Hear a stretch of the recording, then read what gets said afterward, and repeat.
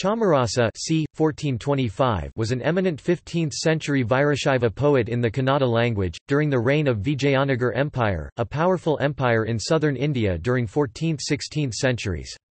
A contemporary and competitor to a noted Brahmin Kannada poet Kumara Vyasa, Chamarasa was patronized by King Deva Raya II.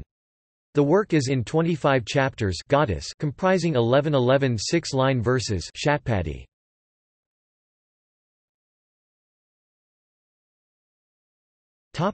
Magnum Opus.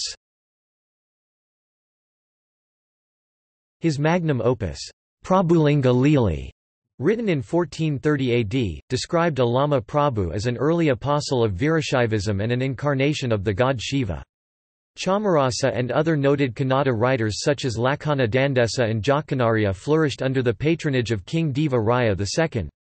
Chamarasa was a champion of the Virashaiva faith and was a rival of Kumara Vyasa in the king's court. His Prabhulinga Lile, written in the native Bamini Shatpadi metrical composition form, six-line verse or hexameter, was a eulogy of 12th-century Saint Allama Prabhu.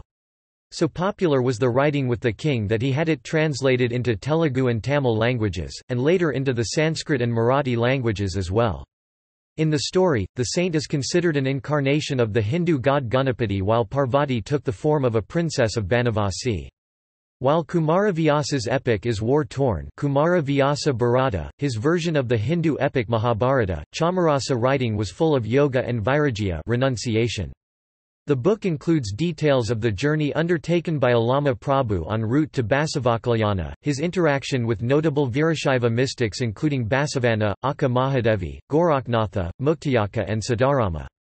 Interesting details include how Allama avoided the temptation of Mayadevi who tried to seduce him, and how Animisha became his guru.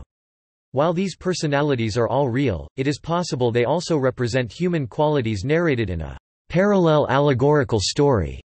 Competition between the two powerful faiths, Virashaivism and Vaishnavism, was intense during this period.